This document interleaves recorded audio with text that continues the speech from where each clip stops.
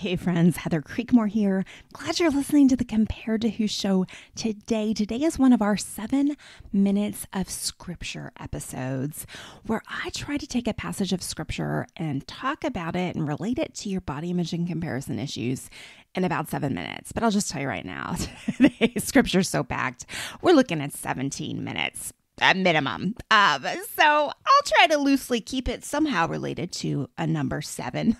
But there's so much good stuff, I think, in what we're going to talk about today. And today what we're talking about is we believe a lot of things when it comes to our bodies, when it comes to health, when it comes to how to take care of our bodies, when it comes to what we should do to take care of our bodies. We believe a lot of things. Why not believe the gospel, though? Why not believe that we are already accepted, already approved of, already loved? Why is it so much easier to believe all the things than it is to just believe the truth of Scripture? That's where we're going today. I hope you get a ton out of it. And if you do, would you drop a review for the show? In fact, maybe if the show's been blessing you for a long time, just press pause right now and go leave a review for the show. That helps other people find the show, and that blesses me so much. So thank you for considering doing that. I also want to let you know that coaching is open. I'm taking a couple new clients this month.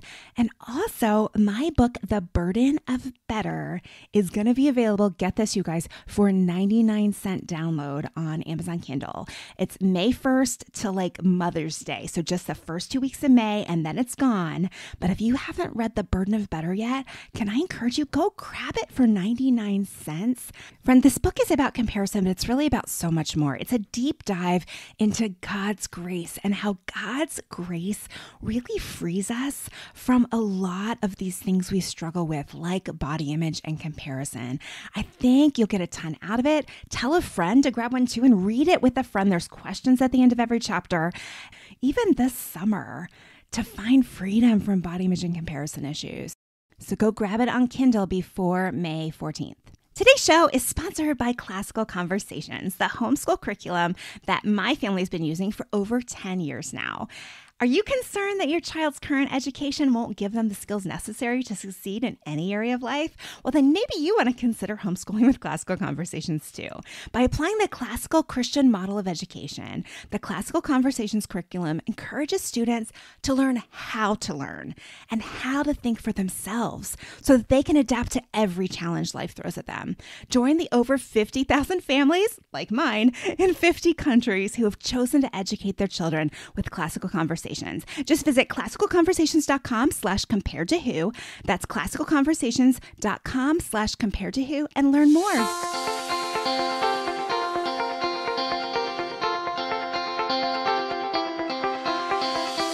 Welcome to Compared to Who, the podcast to help you make peace with your body so you can savor God's rest and feel His love. If you're tired of fighting body image the world's way, Compared to Who is the show for you. You've likely heard lots of talk about loving your body, but my goal is different. Striving to fall in love with stretch marks and cellulite is a little silly to me. Instead, I want to encourage you and remind you with the truth of Scripture that you are seen, you are known, and you are loved no matter what your size or shape. Here, the pressure is off. If you're looking for real talk, biblical encouragement, and regular reminders that God loves you and you're not alone, you've come to the right place. I hope you enjoy today's show, and hey, tell a friend about it. Well, hey there. I am so glad you're here to listen to this discussion of 1 John chapter 4. I'm going to start just by reading the first part of the passage because I believe it really sets a good foundation for where we need to go today in terms of this discussion around what we believe. So the subtitle in my Bible says test the spirit. So here's 1 John 4, starting in verse 1. Beloved, do not believe every spirit, but test the spirits to see whether they are from God. For many false prophets have gone out into the world. By this you know the Spirit of God. Every spirit that confesses that Jesus Christ has come in the flesh is from God. And every spirit that does not confess Jesus is not from God. This is the spirit of the Antichrist, which you heard was coming and now is in the world already. Little children, you are from God and have overcome them. For he who is in you is greater than he who is in the world. They are from the world, therefore they speak from the world, and the world listens to them. We are from God. Whoever knows God listens to us.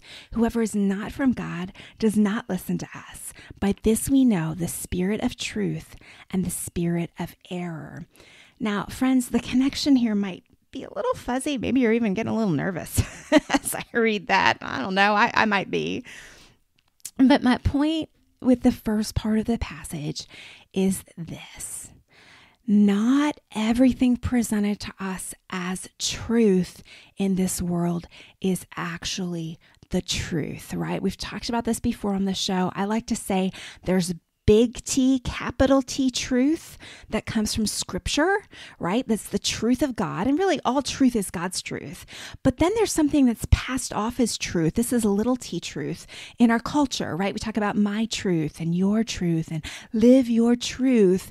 And this little T truth is not grounded in actual truth.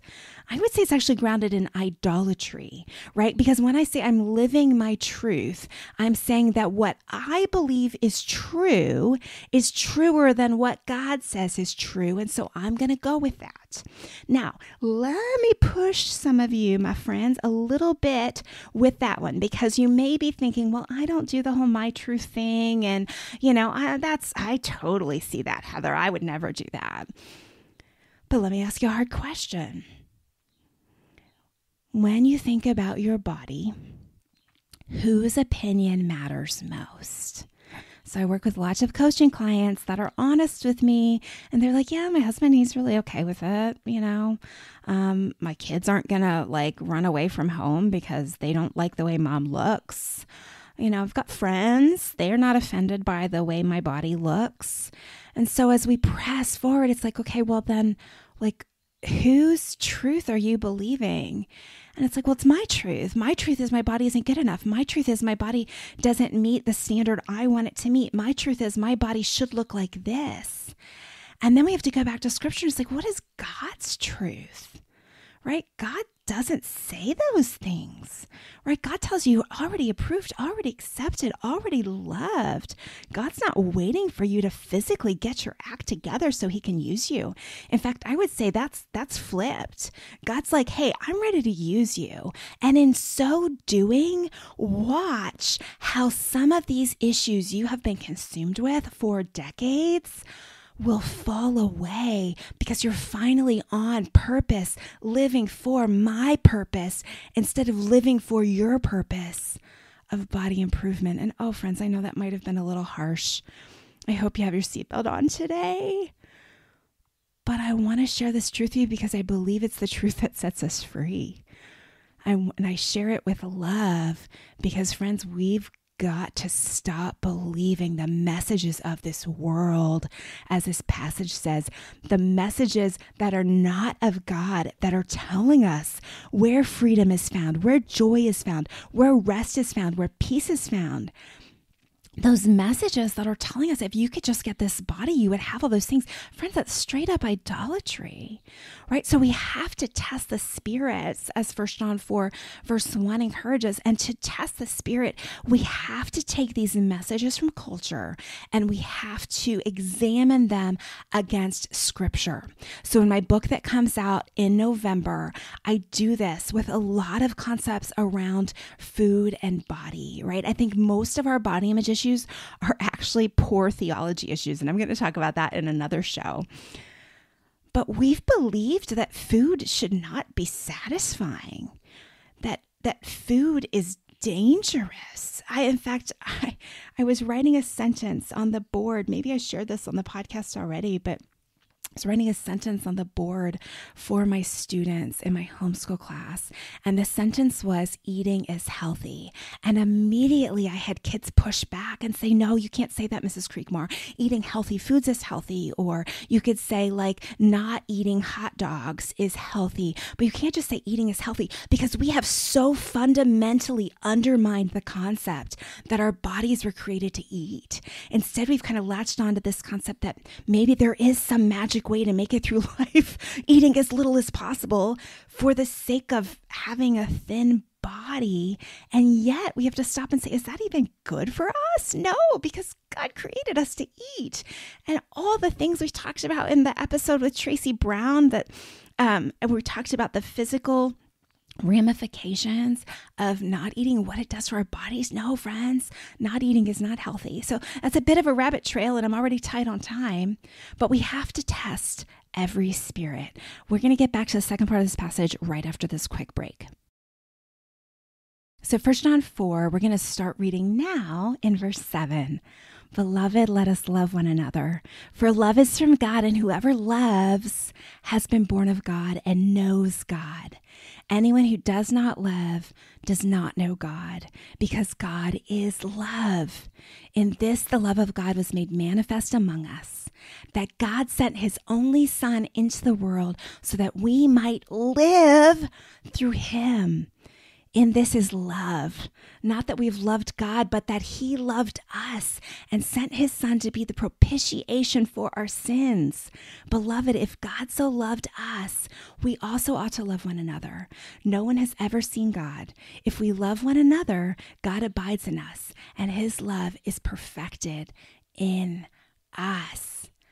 Friends, here's my charge to you today. Do you believe that?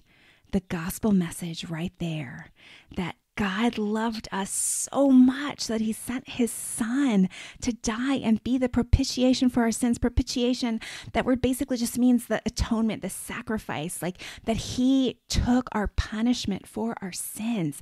That's how much he loved us. Like, friends, like if my neighbor got a parking ticket, like I don't know that I see myself like being like, hey, can you just give me that ticket? I'm going to go, I'm going to pay it. I'm going to take care of this charge against you. I kind of be like, no, honey, you're responsible. Like, you just go take care of that yourself. And yet, God took on so much more than our parking tickets, right? He sent Jesus to die for our sins, every single one of them. Past, present, future, even our sin of idolatry, even our sin of believing that the world's truth could possibly give us things that really only Jesus can give us. Like rest, like peace, like joy, like satisfaction. And so my question for you today, friend, is you've believed a lot of other things about your body. You've believed that your weight is wrong. You've believed that your appearance is wrong, that your size is wrong, that your skin is wrong, that the way God made your body is wrong. You've believed that it's not good enough. You've believed that you don't measure up. You've believed that it should be a lifelong mission for you to try to look better. That was me. Maybe you've believed the words that other people have spoken over your body. And I don't mean to say that they don't hurt and you can just ignore them and just brush them off. No, those are wounds. They're wounds. But friends, you've believed all these other voices, the voices of Instagram, the voices of YouTube, the voices of Oprah Winfrey for a lot of us who dieted in the 1980s, right? Oh, aging myself. We've believed all these other voices pretty effortlessly. In a lot of cases, right? It's like, oh, I shouldn't eat bread anymore. Okay, I won't eat bread because like 12 people said it. And so if like 12 people said it, then of course it must be true. And oh, look, 12 people had results from it. Oh, well, of course it must be true. Wait, we believe all this stuff. Why not believe the gospel? Why not believe that what Jesus did for you just changes radically the way you should think about your life, your purpose, and your body? Why not believe that because you are already approved of in Christ, other people's opinions don't matter? Why not believe that because you are already accepted in Christ, that even if those closest to you reject you, you will be okay? You are secure for eternity. And oh, guess what? Jesus had that happen to him too, so he gets it. He understands. He knows what that's like. Why not believe that through all of 1 John 4, it just over and over again, how much he loves us. Oh, how he loves us. Why not believe that you are so uber loved? You can walk like, I don't know, some of you probably remember maybe the first time you fell in love and maybe felt like he loved you, and how you're kind of walking on cloud 9, like you're kind of on this high, like, oh, I'm loved. Guess what? Even if you don't have any physical person in your life that you feel loves you like that, that's how much God loves you. You can walk around like someone who is loved, like someone who is deeply cared for, like someone who's seen and known. You are loved. Why not believe that? Instead of believing you got to like eat no carbs and intermittent fast, and the data says this and the science says this, and this study came out and it said that if I do this then my body will look like this. I mean, really, why are we doing all that anyway? Because we want more love. We want more appreciation. We want more acceptance. Okay, we say we want health. Some of you are probably being honest about that. Some of you probably need to be pushed a little bit more on that, right? But what's healthier than being loved? What's healthier than taking the stress around worrying and obsessing over your body away? I can't think of anything. So friend, my charge to you today, and I'm going to make it in 17 minutes. Yay! My charge for you today is live loved.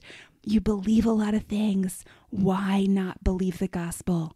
And if you want to believe the gospel, if you want to believe that God's truth is the real truth, friend, you actually have to read the Bible.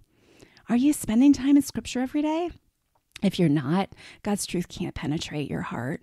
The world's truth is going to win. Those messages from culture that tell you you're not enough, those are always going to be loudest. You've got to be speaking back to them. You've got to be taking thoughts captive. We're going to do an episode on that here soon too. But you've got to know God's truth in order to believe God's truth, in order to live like it is true.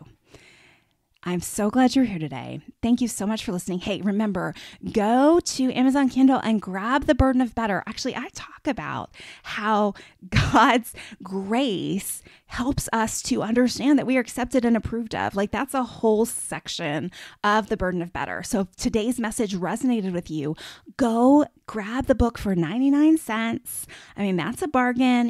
Now I'll tell you, my book strategy is I kind of like to start light, because I feel like that's how we develop a relationship. And then I can kind of hit you with some of the tougher stuff. So if you feel like it's too light in the beginning, okay, just skip forward a couple pages and you'll find the meat you're looking for. And don't forget, leave a review for this show. I would love that. That would be a blessing to me. Okay, I'm glad you were here. Thanks for listening. I hope something today has helped you stop comparing and start living.